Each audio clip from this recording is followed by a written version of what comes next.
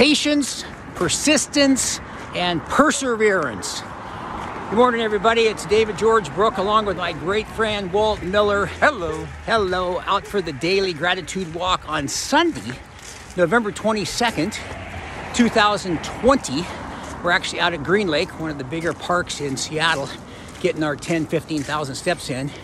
And I asked Walt, what did you say that we're going to pair it up with for gratitude? Persistence is it. And again, knowing you for 24 years now, we've seen a lot of our lives go down the paths where we needed to be persistent.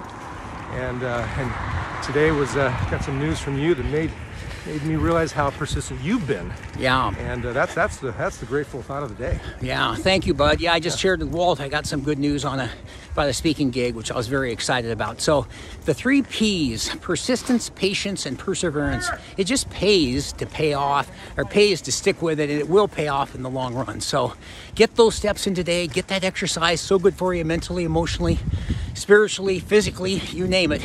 And then focus on the 3 P's today: persistence, patience, and perseverance. And remember to hit the subscribe button if you want to get a notification of every time I post a new YouTube video. That's the message for today. Remember, be grateful and never quit.